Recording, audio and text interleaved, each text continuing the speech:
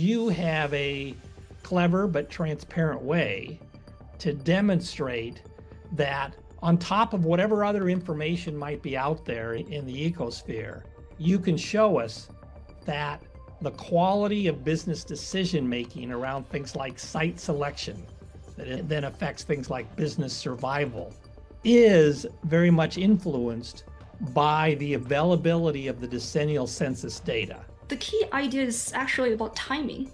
The decennial census, by definition, takes place every 10 years.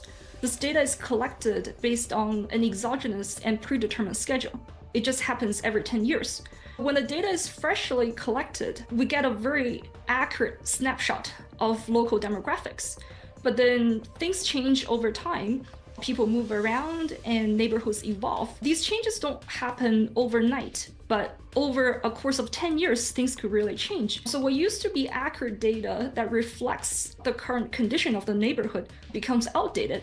And then if you enter the market later and had to rely on stale information, you're more likely to make bad decisions, and we'll see consequences.